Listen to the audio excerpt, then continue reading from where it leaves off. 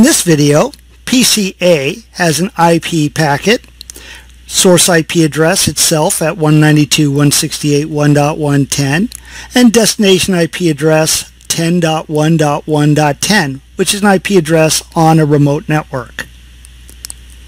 So the destination MAC address will be that of its default gateway, 192.168.1.1, the router R1 in this case. PCA checks its ARP cache for that IP address, 192.168.1.1, and there's no entry with a MAC address.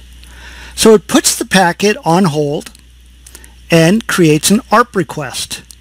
The ARP request has the IP address of the router, 192.168.1.1, and the target MAC address is unknown. The destination MAC address of an ARP request is a broadcast. So it will be sent to the switch, and the switch will flood it out all ports except for the incoming port. PCB receives the ARP request, compares its own IPv4 address against the target IPv4 address in the ARP request, and notices it is not a match, so it is not the intended target. PCC receives the ARP request, compares its IPv4 address against the target IPv4 address, and it is not the intended target either.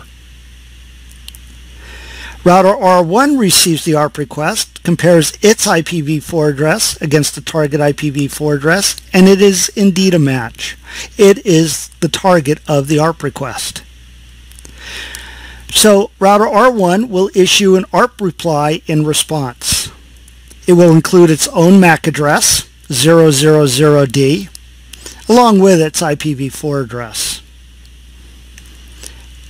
The destination MAC address of the ARP reply is a unicast directed for PCA. So it is a destination MAC address of 000A, so PCA receives the ARP reply. PCA, when it receives the ARP reply in response for its ARP request, sees the target IPv4 address and the target MAC address and adds that to its ARP cache.